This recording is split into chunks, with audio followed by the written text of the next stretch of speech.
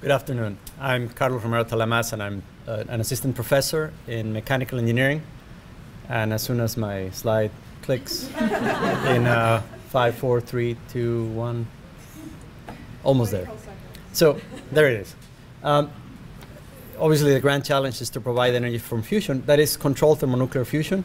And we do it in my laboratory with the help of students, undergraduates and graduates, and a postdoc. Oh, that's mine. Yeah, that's, sorry.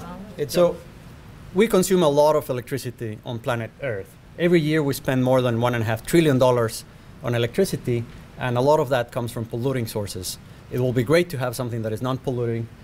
Renewable energy has made huge strides, but it's just not fast enough.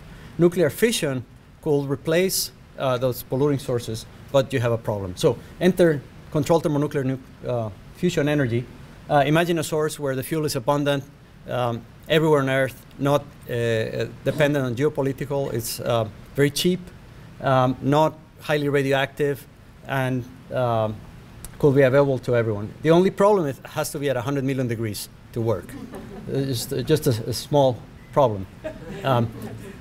So we can contain, at that temperature, everything becomes a plasma, an ionized gas that can conduct electricity.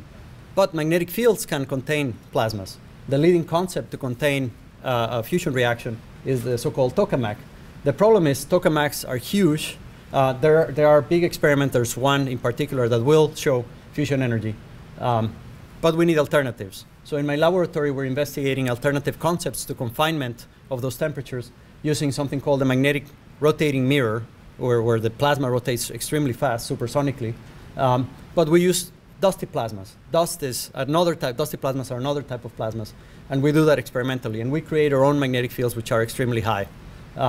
We are working on the technology of the magnet as well as on the physics of the dust. We're also working on numerical research for high temperature plasmas on a concept that's called the spheromac, which is a magnetized type plasma that looks like a tokamak, the one you saw before, but much smaller, much simpler, and hopefully much cheaper. And that our simulations have led to the idea that we can make something reliable and steady, and we're looking to build the next experiment to show the simulations are right. Thank you.